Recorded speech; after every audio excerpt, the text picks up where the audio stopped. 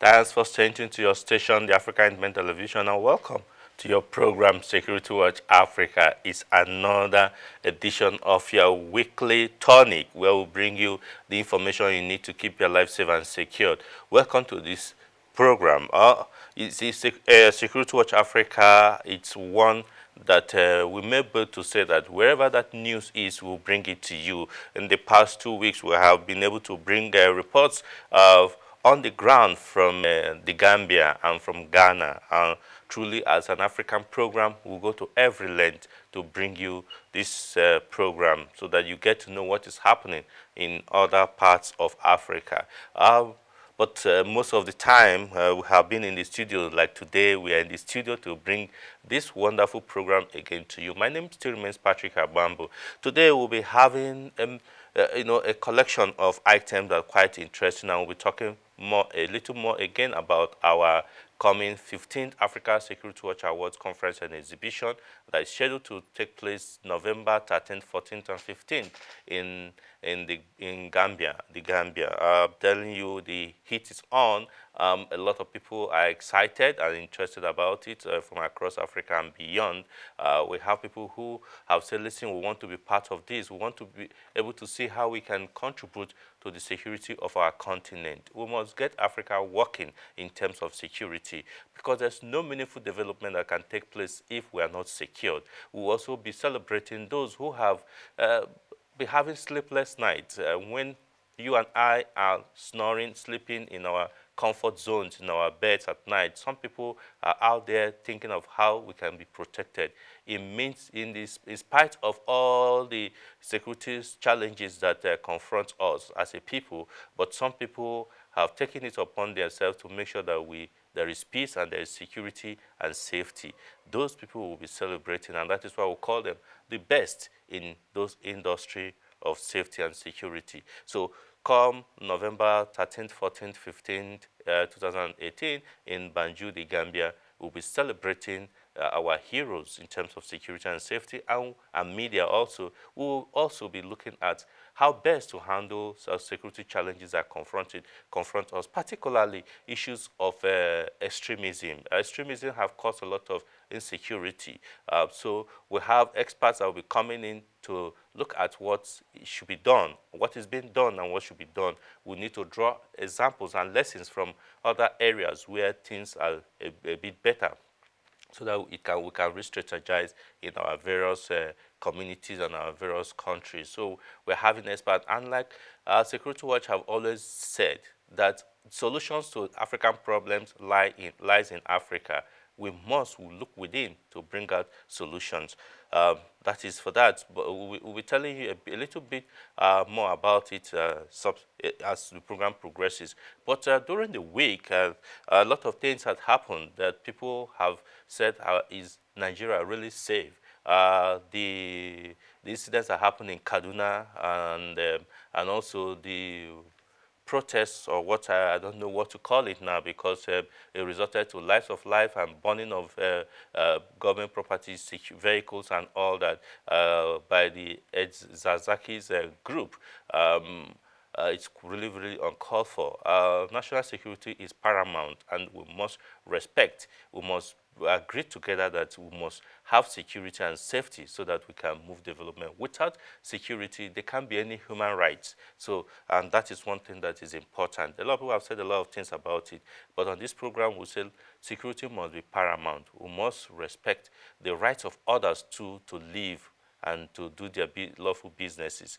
Away from that now, we'll tell you that one of the things that have been working so well since in the last 2 years, or 2 to 3 years, it's that the Nigerian army have transformed to an army that all over the world is very, very proud of. Everywhere Security Watch Africa goes, within Africa or outside Africa, we're getting commendation from what the Nigerian Army is doing. And just recently, the Nigerian Army University is being opened. And from what we hear, that that university will be technologically based, scientific, and a lot of others, so to help the idea of our Nigeria innovation strength and prowess. So sit back as we bring you a report by Security Watch Africa Ernest Eninku on what happened during the groundbreaking ceremony of Nigerian Army University in Biu,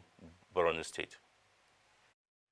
Come November 13th to 15th, 2018, the 15th edition of the Africa Security Watch Awards Conference and Exhibition will be hosted in the Labranda Coral Beach Resort and Spa, Banjul, the Gambia. Join us as we celebrate Africa's best in governance, security, safety, aviation, environment, shelter, and media. Special guest of honor, His Excellency Muhammadu Buhari, GCFR, President of the Federal Republic of Nigeria. Chief host, His Excellency Adama Barrow, President of the Gambia. Join General Joseph Nunu Mensah, retired, Lieutenant General Tuku Buratai, Professor Jacob Mofoking, Dr. Kezie Ikpazu. It is my pleasure and privilege to invite all of us to the Gambia. I will be there to meet you personally and welcome you. Professor Henry Fauci, and many knowledgeable Africans. Conference theme: effective leadership and good governance, panacea to extremism and insecurity in Africa. Venue: Labranda Coral Beach Resort and Spa, Banjul, the Gambia. Date is 13th to 15th of November 2018. To join us, contact +234 909 915 4789 or +234 803 33 522 or email secwatchafrica1997@gmail.com or info@swaace.org. You are all welcome and invited to the Gambia on the Security Watch Africa Conference. It's a peaceful country. We'll support you, we'll secure you, and ensure that everybody's life is secured, your properties are secured. You're welcome to the Gambia, the Smiling Coast. Africa Security Watch Award. Security is everybody's business, so plan to attend.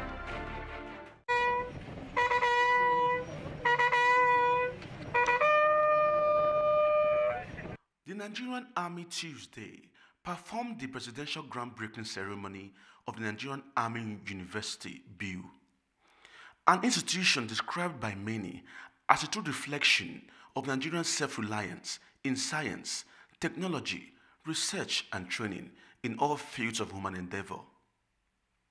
The university, when fully operational, will use modern teaching approach to teach and equip students with tools to live and work in the 21st century.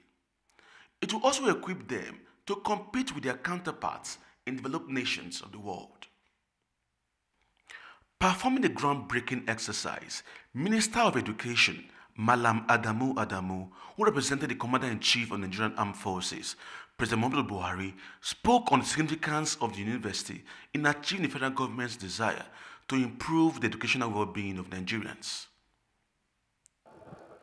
As a government, we believe that it is by harnessing the full potential of education, especially at the high level, that Nigeria will be able to overcome her multiple challenges, from insecurity and corruption to the challenges of daily living.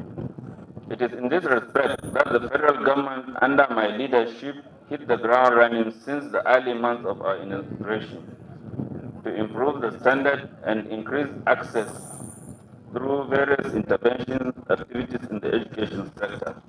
The rationale behind the establishment of the Nigerian Army University, for which we are gathered today in this place, is to expand access to educational opportunities for the teeming youth in Nigeria. Just as somebody asked me, what is the difference between this new university and the Nigerian Defense Academy? And the quickest way I could explain was to tell him that this university is for everyone. The Nigerian Defense Academy is for soldiers. The university, when fully operational, shall venture into various fields of specialization, including those not available in any Nigerian university at the moment. Some of these areas include artificial intelligence, weapons and armament technology, welding engineering, nanotechnology, and robotics technology. The Chief of Army Staff, Lieutenant General Tukusu Buratai, earlier in his address, highlighted the need for the Nigerian Army to be futuristic so as to match its contemporaries in other advanced countries, especially in science, technology, innovation, and creativity. National armies of the 21st century are ICT compliant, technology-based, and science-prone establishments. The Nigerian Army need not be left out in this regard.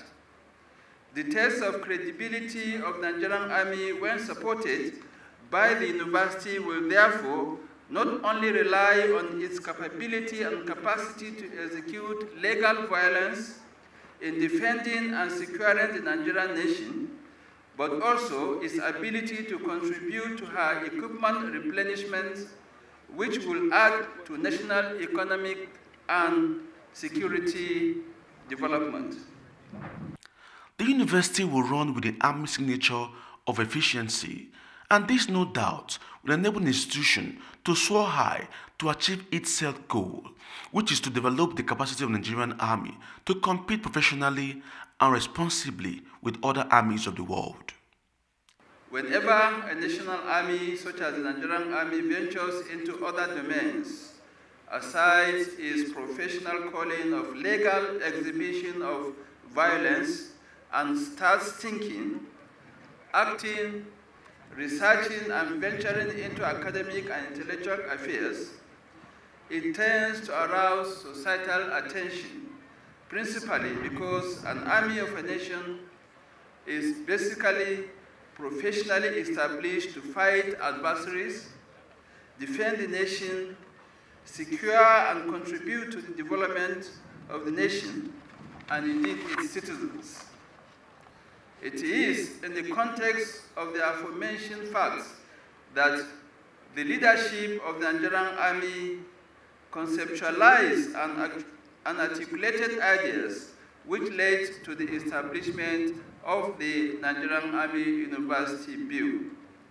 The university is said to have a composition of 75% civilian populace, while the remaining 25% will come from the Nigerian Army.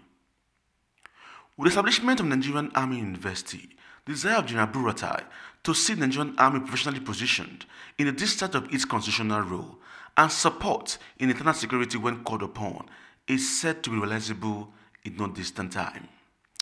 Ernest Enuneku, Security Watch Africa, Bill, Borno State.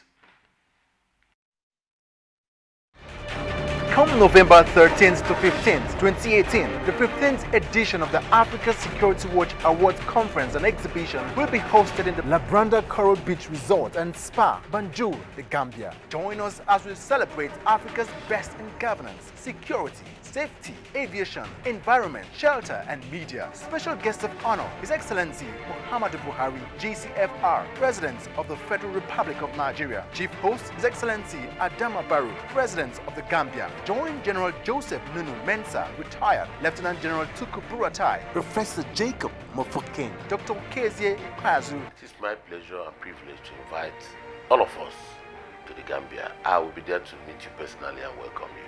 Professor Henry Fauci, and many knowledgeable Africans. Conference theme: effective leadership and good governance, panacea to extremism and insecurity in Africa. Venue: Labranda Coral Beach Resort and Spa, Banjul, the Gambia. Date is 13th to 15th of November 2018. To join us, contact +234 909 915 4789 or +234 803 3397 522 or email secwatchafrica1997@gmail.com or info@swaace.org. You are all welcome and invited to the Gambia on the Security Watch Africa Conference. It's a peaceful country. We'll support you, we'll secure you, and ensure that everybody's life is secured, your properties are secured. You're welcome to the Gambia, the Smiling Coast. Africa Security Watch Award. Security is everybody's business, so plan to attend. Welcome back. That was a report on the groundbreaking ceremony of the Nigerian Army University in Biu. really, I think the Nigerian Army is moving forward and positioning to ensure that Nigeria is well protected. Kudos to Lieutenant General Tuku Yusuf Buratai and his team for doing yeoman's job. And congratulations to all our soldiers that are there in the battlefield, making sure that Nigeria is safe and safer. 3 years ago, one would not have thought that something like this would happen in Biu, because Biu was at a time being taken over by the Boko Haram insurgency. So for those who still think that the Boko Haram is still in control, we'll be able to say that Nigerian Army has done so very well to protect and make sure that Boko Haram, just the remnants of them that still causes one or two problems here and there, and which with the last hold, Operation Last Hold being carried out by the Nigerian Army, I'm sure that they will be pushed out totally out of Nigeria, and the country will become safer than it used to be. We don't have time, so we'll need to go quickly to the next report. Again, because of reported cases of insecurity, whichever way we look at it, when there are reports in the media that there is one clashes or incidents happening here or somebody is being killed, then people are disturbed. Though in most of the cases, some are being exaggerated. But I'm happy to say that the security authorities, that is the Nigerian police now, that is in charge with international security, and they are not resting. They want to ensure that their men strategize better to ensure that there is security for Nigerians. And in line with that, all the commissioners of police, the assistant inspector generals of police of various zones met with the police management team and the inspector general of police in the IGP monthly conference to re-strategize and look at how best to be able to tackle the insecurity that is being reported in the country. So sit back as we bring you that report from the IGP's conference. The state of security in Nigeria was a major thrust at Inspector General of Police IGP Ibrahim Idris conveyed the monthly IGP conference with the police management team, commissioners of police of various state commands, including the Federal Capital Territory, Abuja, and heads of formation across the Federation. The meeting was timely, as the security agency charged with the internal security of Nigeria needed to immediately address recent security threats that has led to loss of life of innocent Nigerians. IGP Ibrahim Idris started his address by appreciating officers and men of the Nigerian police force for their dedication and relentless effort in ensuring security of life and property of Nigerians. I wish to appreciate and commend you and your personnel for the hard work in ensuring adequate security and safety of all Nigerians in your various jurisdictions nationwide. There is no doubt that the current security situation requires more efforts, commitments, and dedication to sustain the level of peace and tranquility that has been achieved by the Nigerian Police Force throughout the length and breadth of this country. I therefore call on you to be steadfast and more committed to the protection of lives and properties, preservation of law and order, prevention and extinction of crimes and criminality throughout the country. On the recent incident in Kaduna State, which left scores of people dead and destruction of properties worth millions of naira, and the protest march by the El Zazaki group in Abuja, the police chief had this to say. And Nigeria is at peace now, obviously. And I think we have peace all over the country now. You know, most of these, just like I gave you an example of what happened in Kaduna, which obviously I was in Kaduna just some few days back with the president, you know, for the president to address stakeholders meeting in Kaduna. I think that of Kaduna has been brought under control. And I think in Abuja here, just like I said, the CP is not here now. If said he was here, I would have told him to give you some brief on what we have been doing. Over 400 of this Islamic movement, what do you call it? In fact, what I would have preferred, they should be calling them ex-Zaki group. I don't think there is nothing Islamic about this, most of the things they do. Nothing Islamic there. So these are people that are trying to, you know, bring problem of security all over. And I think just like the strategies adopted by the police, that's the best approach. You use the police to bring down some of these threats to the peace of this country. I think it's something that is commendable. You've not had any loss of life within the police. What we do is that where you have a lot of violent response, we use smoke. I think that's the maximum we use on them. And I think so far, and most of them that constitute themselves a security to the general well-being of the country were arrested. And like I said, over 400 of them were arrested, and we're taking all of them to court. I had some briefing from the CP of FCT. Some of them are going to be charged to court on terrorism because they were arrested with bombs, petrol bombs. These are terrorist acts, and some of them are going to be charged under that law. And some of them are going to be charged under this rioting and what have you. And I think the response of the police has to be measured. Very, very important, because like we said, these are Nigerians also, misguided countrymen, and I think it's very important we have to apply every method to see that we bring their threats to the barest minimum, and I think that's what I've done. The Inspector General of Police also spoke on the successes recorded during the weapon operation carried out by the police across Nigeria. He said over 10,000 illegal firearms and prohibited weapons were recovered from members of the public. I've set up a committee headed by the DIG, Department of Operation, comprising the United Nations organs, the ECOWAS and the Presidential Committee on Prohibition of Small Arms and Light Weapons, and other critical stakeholders for the destruction of illegal weapons retrieved from members of the public before the general election. Over 10,000 illegal arms and prohibited weapons and about 26,000 illegal ammunition were recovered during the mop-up exercise that was conducted by your various commands.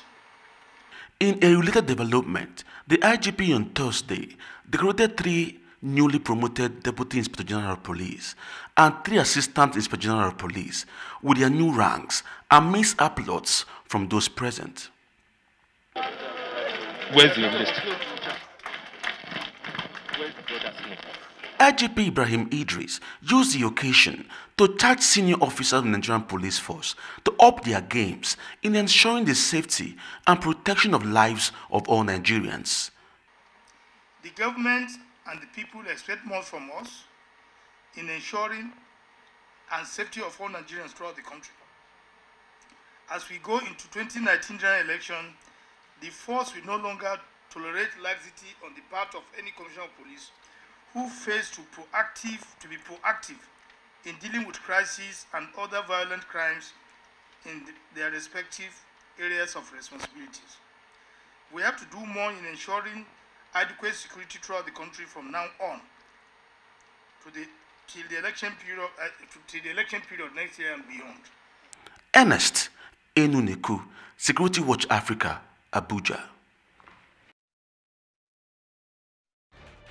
Come November 13th to 15th, 2018, the 15th edition of the Africa Security Watch Awards Conference and Exhibition will be hosted in the Labranda Coral Beach Resort and Spa, Banjul, the Gambia. Join us as we celebrate Africa's best in governance, security, safety, aviation, environment, shelter, and media. Special guest of honor, His Excellency Muhammadu Buhari, GCFR, President of the Federal Republic of Nigeria. Chief host, His Excellency Adama Barrow, President of the Gambia. Join General Joseph Nunu Mensah, retired, Lieutenant General Tuku Buratai, Professor Jacob Mofoking, Dr. Kezie Ikwazu. It is my pleasure and privilege to invite all of us to the Gambia. I will be there to meet you personally and welcome you. Professor Henry Fauci and many knowledgeable Africans. Conference theme, effective leadership and good governance, panacea to extremism and insecurity in Africa. Venue, Labranda Coral Beach Resort and Spa, Banjul, the Gambia. Date is 13th to 15th of November 2018. To join us, contact +234 909 915 4789 or +234 803 33 97522 or email secwatchafrica1997@gmail.com or info@swaace.org. You are all welcome and invited to the Gambia on the Security Watch Africa Conference. It's a peaceful country. We'll support you, we'll secure you and ensure that everybody's life is secured, your properties are secured. You're welcome. to the Gambia, the smiling coast. Africa Security Watch Award. Security is everybody's business, so plan to attend. Security indeed is everybody's business. We must all join hands to ensure that we are more secure than we are today. If there's no security, you will not be there watching me, and I won't be here presenting this program to you. With security, we are able to think of development and plan for the future. So we must take security very seriously, and security affects every aspect of our lives. So we must support and security. Both young and old must be security conscious so that we can live in peace. Yeah, that was a report from the IGP's conference. It's good that the police, they are really strategizing to ensure that there is more security in Nigeria towards, we go towards the 2019 general elections. And like the IGP said, there shouldn't be laxity from any command, police command in the country. Police commands, commissioners must be proactive to ensure that there's no breakdown of law and order. We're getting time to leave because other programs must continue. But I must invite you to join us as we discuss security issues affecting our continent, Africa. We'll be touching a whole lot of issues: urban security protection, maritime domain, terrorism and insurgency. We'll be discussing so many issues, rule of law and law enforcement. So many issues will be discussed. We have knowledgeable Africans that will do justice to this. So join us as we get to the Gambia to look at what is happening in our continent. We must leave for other programs to continue, like I said earlier. But next week, we'll bring you another exciting edition of this program. Until next week, when we'll come your way again, I say bye for now and remain blessed.